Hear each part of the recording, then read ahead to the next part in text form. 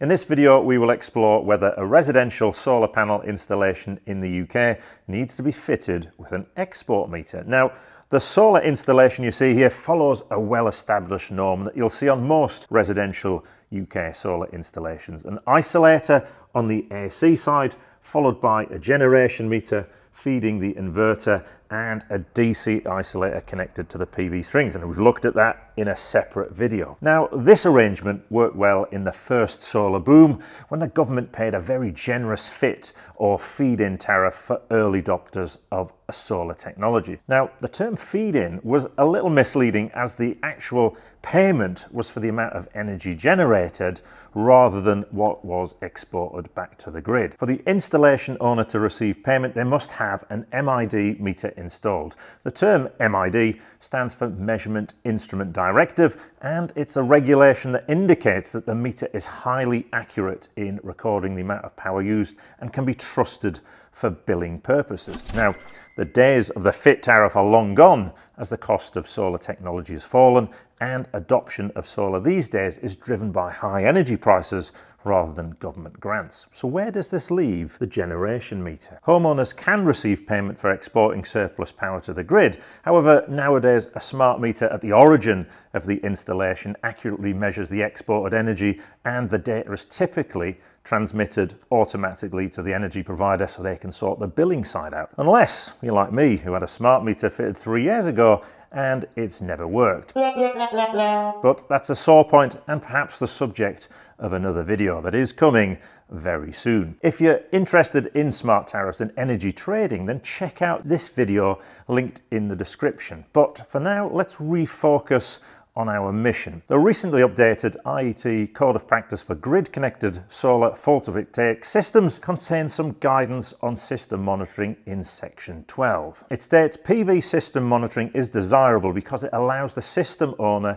and the installer to review the generation and performance of a system and to pick up any potential problems. PV monitoring systems make use of a variety of inputs and sensors to keep track of key parameters, and the information can be displayed on a variety of different devices, either locally or remotely online. Without any form of monitoring, metering or displays, it's very difficult to tell if a grid PV system is operational. All grid-connected PV systems shall be fitted with a minimum a readily accessible device to display and record the energy generation, kilowatt hours, of the system.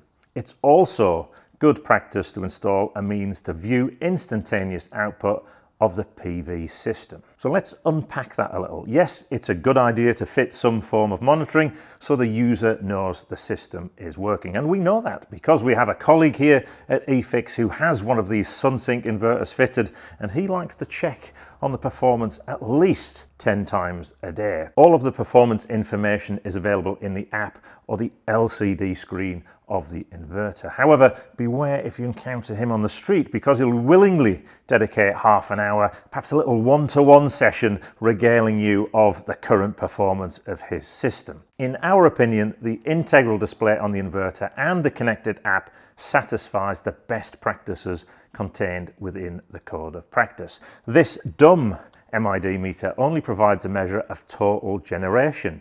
It requires manual reading, so in my opinion it doesn't represent best practice and provides very little useful information to the customer. Of course, you can get more advanced MID meters with communication, which enables more data capture, but there's still a duplication of the information that's available directly from the inverter, and it certainly doesn't give the granular detail on the actual solar array performance. And with more systems being integrated with batteries, export power only gives you part of the energy story. Code of Practice continues on the subject of generation and export monitoring in section 12.2.2.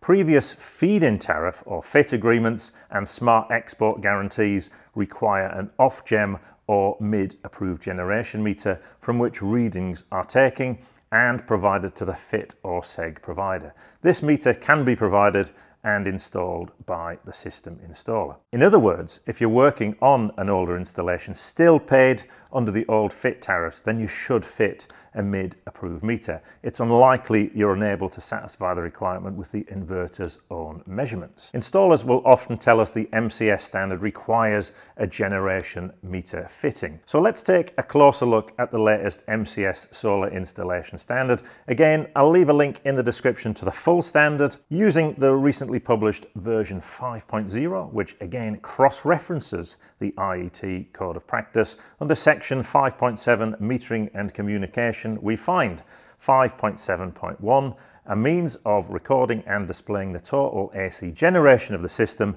shall be installed. The standard goes on, 5.7.2, if required for billing or payment purposes, the means of recording the AC generation of the system shall be a meter approved under the European Measuring Instruments Directive, MID, showing the serial number on the front panel where it could be photographed alongside the make and model and meter reading. Note, installation of an MID would satisfy clause 5.7.1. And finally, 5.7.3, the means of recording AC generation, be it a dedicated meter or otherwise, should be accessible and readable by the customer without requiring the use of a tool, ladder or torch. Interesting there, because even with this, if it was in a dark place, you would still need a torch. But essentially, the MCS guide is a reflection of what's been said in the IET Code of Practice. In other words, you have to provide a way of recording and displaying the generated power.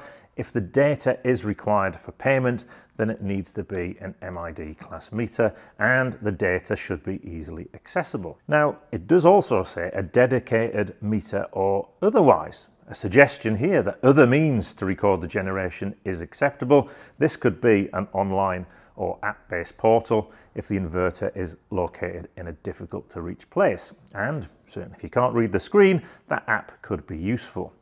Separate MID metering is rarely required as readings for billing purposes are obtained from the installation smart meter.